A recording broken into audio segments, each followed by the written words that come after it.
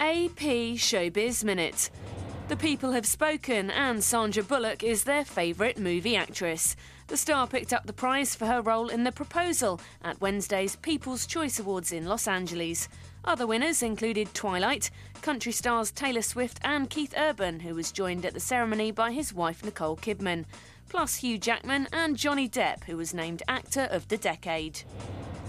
Sheen has been dropped from an advertising campaign by Hanes Brands because of domestic violence charges filed against him. A company spokesman said Wednesday that the seriousness of the allegations against the actor made the decision necessary. The 2.5 Men star was arrested in Aspen, Colorado on Christmas Day on charges including felony menacing and domestic violence. Sheen denies the allegations. Diff'rent Strokes actor Gary Coleman is in a Los Angeles hospital after suffering what he believes was a slight seizure. Coleman's agent said the 41-year-old actor was taken in by ambulance on Wednesday morning after feeling ill. A CAT scan at the hospital showed no problems, but Coleman, who's had 2 failed kidney transplants, will receive dialysis and remain hospitalised overnight.